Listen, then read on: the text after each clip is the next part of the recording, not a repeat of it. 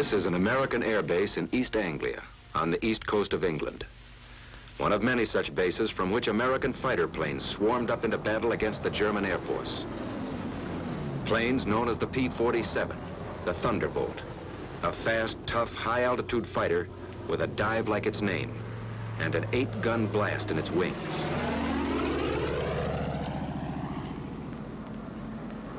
The Lightning, the P-38, master of the air in many theaters of war with its long range and concentrated firepower.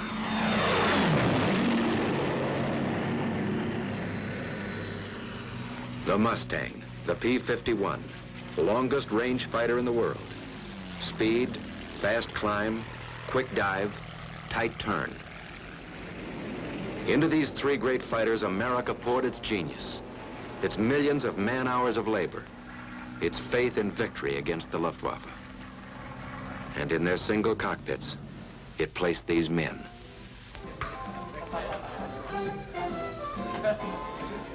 Relaxing now, but not for long. At headquarters, 8th Air Force, General Doolittle is discussing fighter protection. The 8th Fighter Command will give fighter cover to targets and back from the targets. It's desirable that we peel off as many fighters as possible to come down east of the Ruhr and strafe ground targets. The bomber plan, timing, altitudes, strength, course, and targets reached the Combat Operations Room at Headquarters, 8th Fighter Command, Major General Kepner commanding. A field order goes out. 62nd Group P-47s will escort heavy bombers over enemy coast through target to limit of endurance. The machinery is set in motion. Now comes the briefing for the mission, and everybody present. These Thunderbolt pilots are veterans of many missions, so the colonel gives them only the essentials. They are to escort the bombers to a target about 40 miles east of Mannheim, and then proceed to the strafing of aerodromes north of Frankfurt. They're given times of takeoff, rendezvous, escort, strafing. The pilots make notes on the backs or palms of their left hands. Intelligence warns them that they may expect considerable enemy opposition today. The Germans have brought in some 100 single-engine fighters. On the field, planes warm up. It's takeoff time for the Thunderbolts.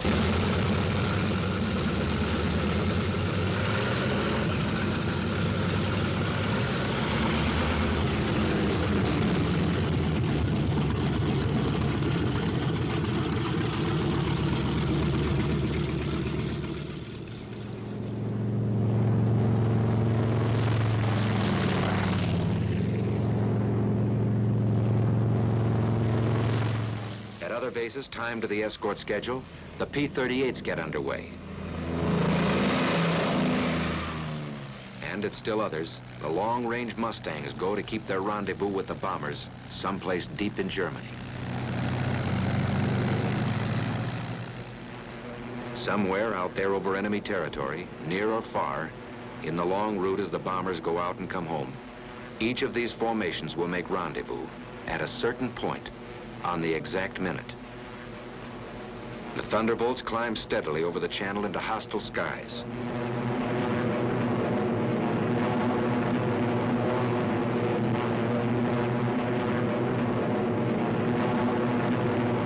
Close to rendezvous. And in the distance are the bombers. Advanced formations of an armada perhaps 100 miles long. The Thunderbolts maneuver for their escort position. Each pilot searches the sky, constantly watching for the main enemy attack, which may come near the coast or deep in Germany, or hit-and-run sneak attacks by the enemy's aerial snipers.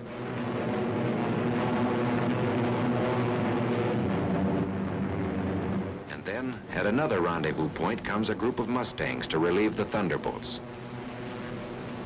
This is Red Leader. Okay, men, it's time to break escort. Mustangs coming in at 8 o'clock. The Thunderbolts break escort. They head for home, watching for every possible strafing target on the way. The Mustangs, far in the distance, sweep the surrounding sky as they come in to take the places held by the Thunderbolts. One of the most important features of long-range fighter escort is this relay system. Because of the differences in bomber speeds and the need of much weaving, fighters used up their gas. Thus, the same group of fighters could remain with the bombers only 25 to 40 minutes out of a 6 or 8 hour mission, going and coming. And 1,000 fighters might be needed to keep anything from 40 to 100 on the job at all times. While the enemy could strike with 250 at any point he selected, our fighter groups had to relieve at rendezvous points all along the route. But on the German side, the Luftwaffe was forewarned an hour and a half in advance, even as our bombers gained altitude over England. This captured German film shows how quickly their 109s and Focke-Wulf 190s got into action after a warning. They had plenty of time to mass their fighters at a chosen point of attack and to outnumber our escort at anything from 2 to 1 to 10 to 1. They were as grimly determined to stop our great daylight thrusts into their industrial heart as our bombers and fighters were resolved to press them home.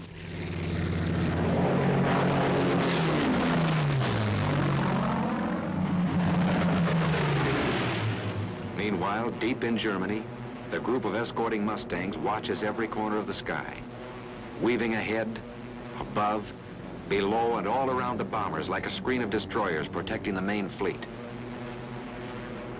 They don't have long to wait for another rendezvous, this time with the enemy. Blue leader here. Bunch it, fellows. 109's at 10 o'clock. They get rid of their long-range wing tanks before the fight. Then down they go for the kill. With a touch of a finger on the stick, a camera and 8 machine guns are put into action. Small cameras set on the wings make the record. Too often poor pictures due to gun vibration. But they let you see what happens in the instant of action, as the pilot sees it. The enemy fighters are massing for an attack on our bombers, while our pilots watch every move of their varied tactics. Yellow leader to blue flight. Looks like they're trying to lead us away from the bombers. Green leader here. You're right. Here comes another, 9 o'clock. The Jerrys make a sneak attack on our bombers from behind. Gun camera film, captured from the enemy, reveals how they hammer our bombers with their 22 millimeters.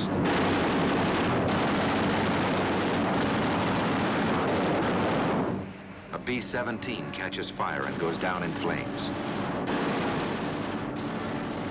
This one had half his tail shot off, but is still going ahead.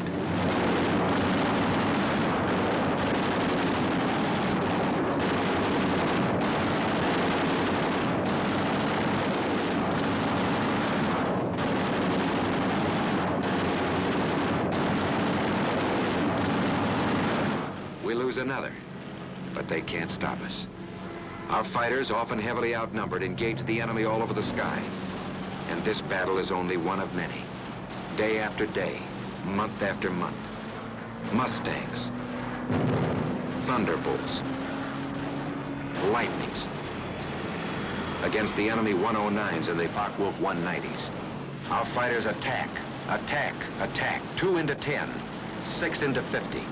They block the enemy's mass assaults until our victory column soars at the rate of 4 to 1. If a missed rendezvous or other misadventure, due usually to blinding weather, prevented fighter protection somewhere, the bombers suffered heavy losses. But no American fighter ever failed them because of enemy odds, however great. Never was a mission turned back by enemy action.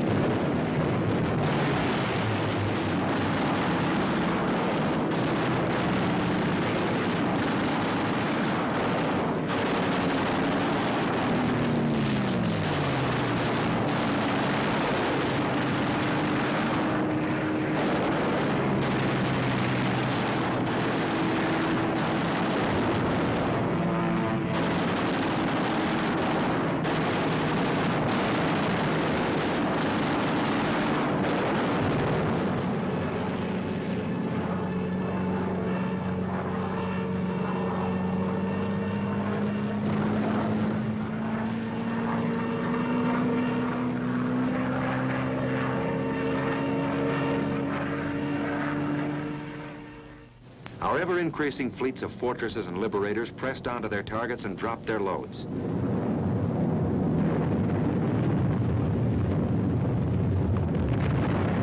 And the day arrived when a huge 8th Air Force bomber mission with full fighter escort was flown to Berlin and back without a challenge by a single enemy fighter.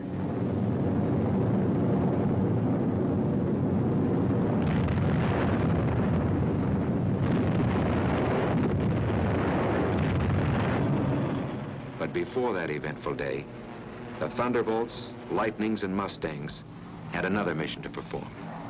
Our bomber and fighter losses were strikingly less than the enemy's.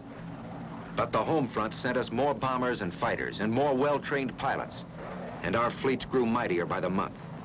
However, the enemy's first-line operational strength was maintained also. The great air battle of Europe was still undecided. In February 1944, there was a sudden change. Our fighters were ordered to range wider, to seek the enemy in the air and on the ground instead of waiting for him. And above all, to follow him to his destruction. A gigantic fighter battle raged across the European skies with victories by our fighters alone of 60, 85, over 100 destroyed each day. The fight came down from almost invisible heights to the final decision, perhaps only a few feet above the ground. Enemy warplanes of every kind and in fantastic numbers were splashed all over the landscape of northwestern Germany and occupied Holland, Belgium, France. This was a crucial battle. Both sides were aware of the coming events with air domination itself at stake. Once again, a better cause, better planning and leadership, better equipment, and beyond everything else, the valor of our fighter pilots gave us victory. Only this time, it was decisive. So many of the enemy's aircraft exploded over his own forest and housetops, or were driven flaming wrecks into the ground. So many of his famous fighter leaders met death at the hands of our pilots that his morale was shattered. His defense plan was smashed.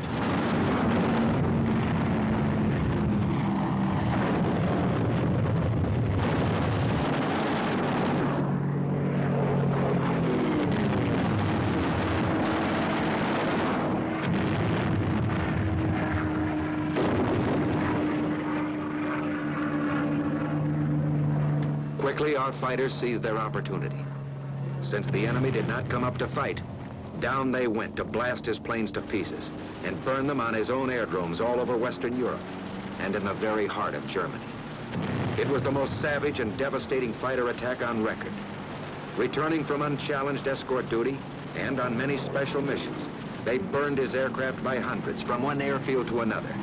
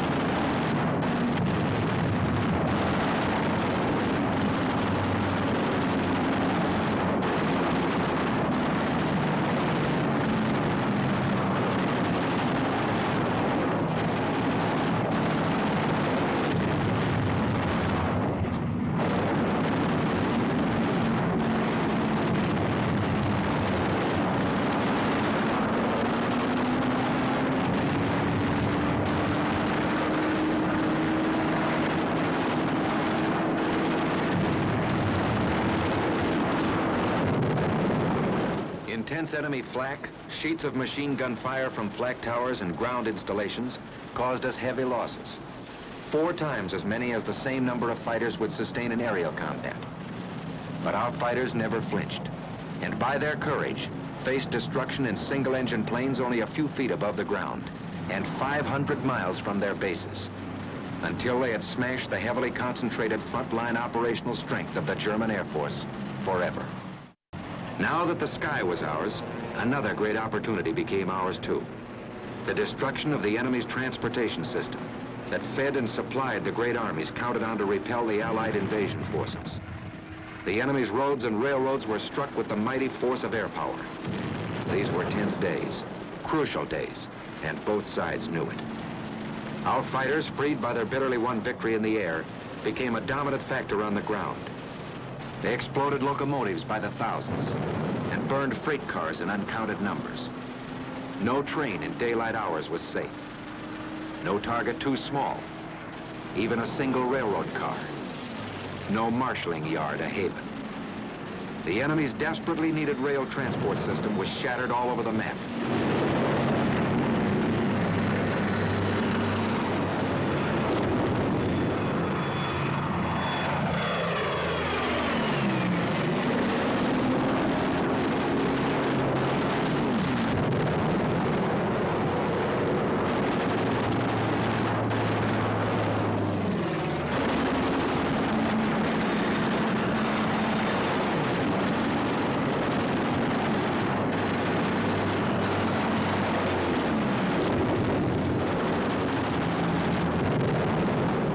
Attacked his barges.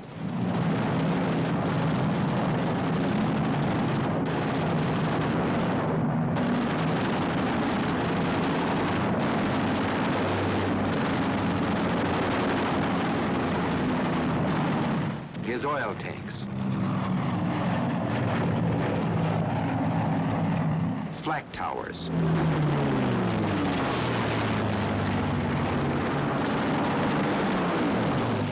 Radio and radar stations. Trucks carrying ammunition and supplies. Staff cars carrying high German officials. This one might have been Rommel. Road traffic of every kind and description until enemy convoys could only move effectively at night. What did this mean to the German armies of the West? How did it count on Invasion Day in the Battle of Normandy? The answer is history. Our gallant armies are driving ahead without having to keep one eye cocked over their shoulders. Their gun emplacements unobserved. Everywhere about the mighty battle was and is the flash of American fighters. The Germans see them deep in their own sky and cringe.